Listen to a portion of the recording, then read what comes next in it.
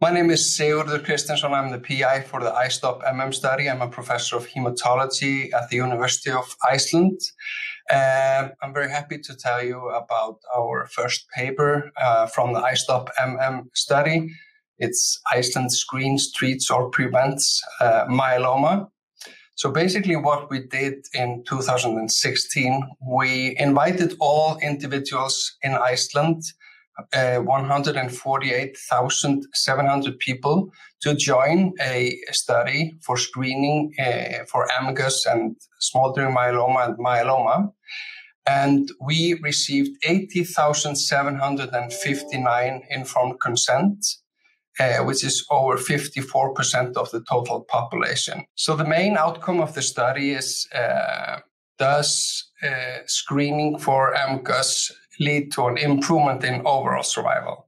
So that's like, should we screen for MGUS like we screen for breast cancer and cervical cancers and some other cancers?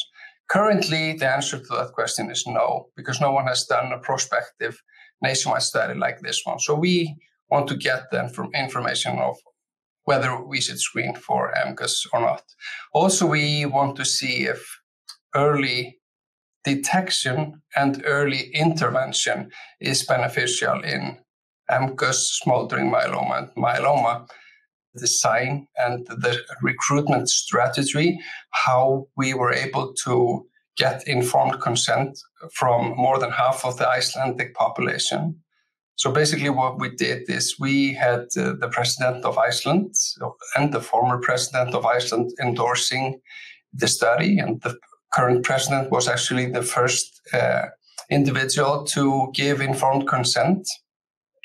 We also used Facebook and Twitter. And then once we had exhausted those resources, we actually went ahead and called all Icelanders that hadn't given informed consent and told them about the study and asked if they wanted to join.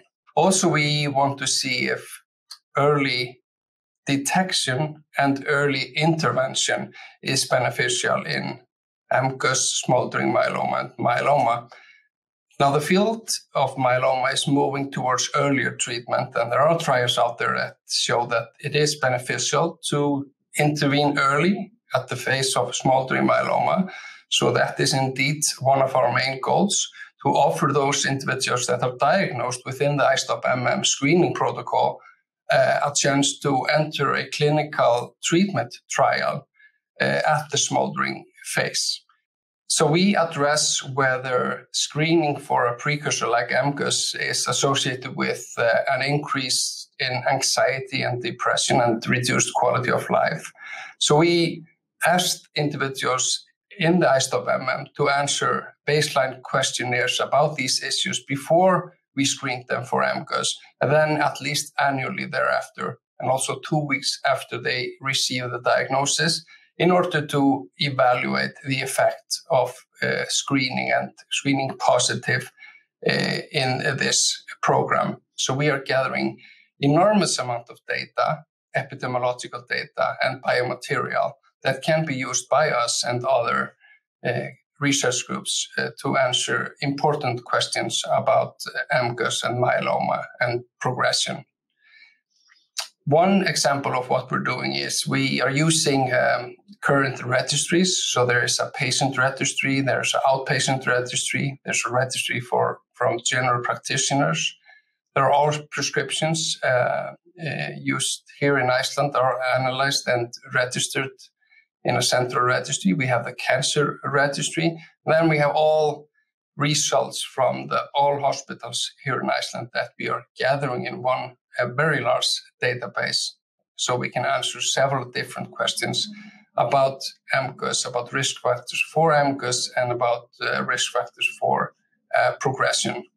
The IStopMM study could not have been done or performed without the generous support from the International Myeloma Foundation and the Black Swan Research Initiative. It gave us a great opportunity to work with the leaders in the field, in the International Myeloma Working Group, and has provided us with funding to perform the base of the IStopMM, the startup, and the recruitment, and also provided us with the opportunity to establish the biobank and different aspects of the study.